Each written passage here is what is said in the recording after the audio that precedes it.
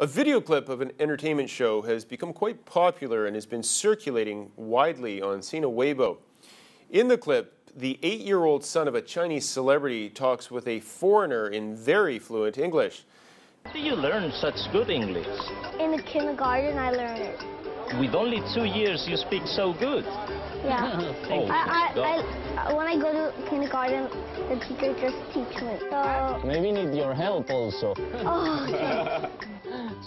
Some netizens expressed their envy that they can't afford the high tuition fees of bilingual kindergartens, as the tuition fee of such a kindergarten is far beyond most Chinese families' reach. Many worry that their children will lose out on major advantages in the future compared with children from wealthy families who can access such programs.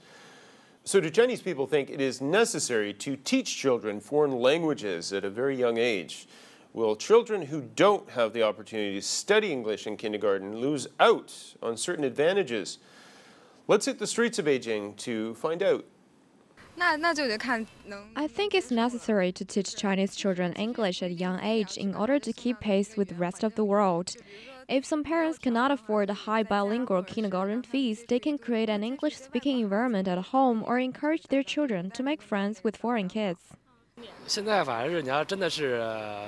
pity to see some Chinese people ignoring Mandarin while blindly learning English. Some rich parents send their children to bilingual kindergartens because they want to send their children abroad in the future. Of course, I'll allow my kids to learn English, but I won't make it their priority. 2 to 3 years of age is the language development period for children, so I think it's very necessary to attend bilingual kindergartens if possible. I will send my kids to a bilingual kindergarten or other English training school, but I also worry that children may feel confused when learning English and Chinese pinyin at the same time. I think this may give heavier psychological pressure to little kids. Only children from rich families can afford to study in bilingual kindergartens. It's due to the huge gap between rich and poor in China, and we can do nothing about this. I think it depends on children's interest towards English. For example, I hated English when I was a kid, so studying in a bilingual kindergarten was a waste of time for me.